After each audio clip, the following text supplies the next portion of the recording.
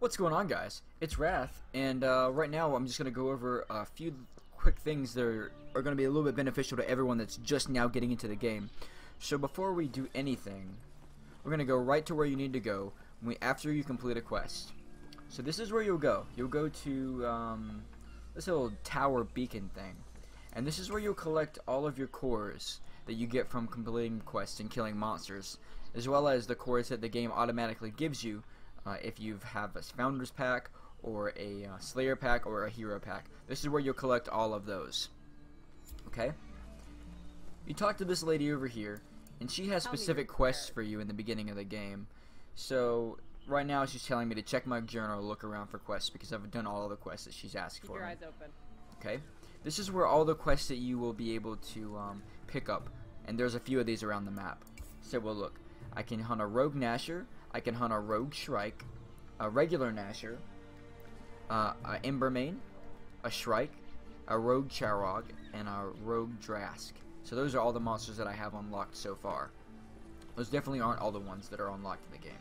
Now over here is where you will talk to a guy, and this guy will either give you a quest, and right now I don't have any quests for him because I've completed them all, or he will give you a be able to craft some items. So right now I only have 4 different recipes. I have stamina potions, which require aether wisps and fruit sap. I have healing potions, aether wisps and turtle grass, berserker potions that need dartweed and whitecap mushrooms, and a revive talisman, which needs a phoenix opal and a health potion. So that lets you revive yourself in combat. The berserker potion increases damage but lowers your resistance. Healing potion obviously heals you, and a stamina potion increases the speed of which your stamina replenishes. See you soon, okay? Skip. So those guys are pretty beneficial for you in the early game. You can't really do too much without going to that lady or going to the quest counter. Now going further on up here, go up the staircase, and if you look on the top of the screen, you'll see a little compass map that's telling me which way I need to go. So we went up the stairs and we came immediately to our right, and this is where you will go to talk to the blacksmith, and he will let you upgrade armor, or sorry, upgrade weapons or create weapons. So currently these are the weapons I can create: the Gnasher blade, the borrowed sword, or a Drask weapon. Okay, so remember, and it also shows you all the items that you'll need, and in the bottom of the screen it shows you how many you need. So I need 5 of those, 1 of those, 2 more of those, and 1 more of those before I can create that. Okay. Continuing on over here, right in front of the tower, it has a little armor, and that will let you know that this is the armor smith. So a few of these guys have the same armor as me. I'm actually wearing the the Gnasher armor. I created that, and most of you will be able to create that pretty fairly soon in the beginning of the game, because it pretty much makes you kill that thing a couple times. And she'll also give you a few quests. Right now I can either create the Gnasher set, a borrowed set, or the Scout armor set. So those are all decent armors, but still can't create the ones that I want to create.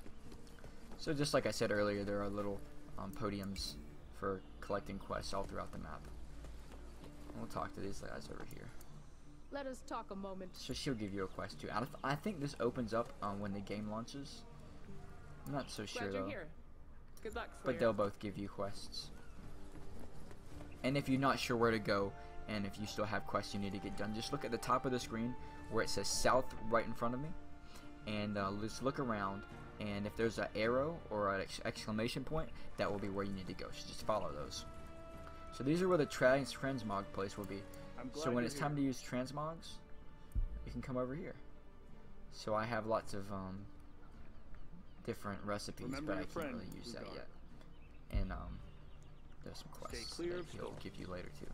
But I don't think the transmogs will be available until either the open beta or the actual game launch. So those are a few of the major places you need to go. You can also come over here. Now I'm not sure exactly what this is for. I've never been over here, to be honest with you. But yeah, guys, I hope that was helpful. I'll actually release another video talking about items in the game. I have a moment, but just the one. This is your shipwright right here, and he's not really giving us anything either. Which, there's not going to be too much to do other than that. Those are pretty much your basic things you're going to need to know. Where to create your armor, where to collect your materials, where to create some potions, where to take your quests, and where to create weapons and upgrade weapons. So that's pretty much it for this video. I'm trying to make it as short as possible. And yeah, guys, thanks for watching, and before the day's over, I'll also release an in-game guide on how to collect certain items throughout the map.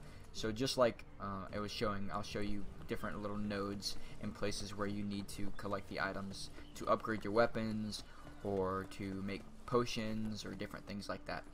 So thanks for watching.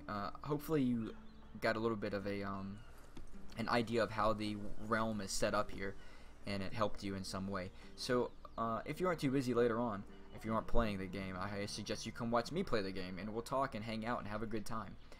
You can go check me out on Wrath's Wasteland, W-R-A-T-H-S Wasteland, on twitch.tv. I'll put a link in the description of this video, and you can come check me out. I'll be there till way late tonight. So yeah, I'll see you over there. I'm trying to keep this as short as I possibly can so I can get back to it. So I'll see you guys in a little bit. Thanks for watching. Thanks for coming out and hanging out with me. And I hope to see you on Twitch before too long. So, it's been Wrath, and I'll see you guys in the Shadow Dials.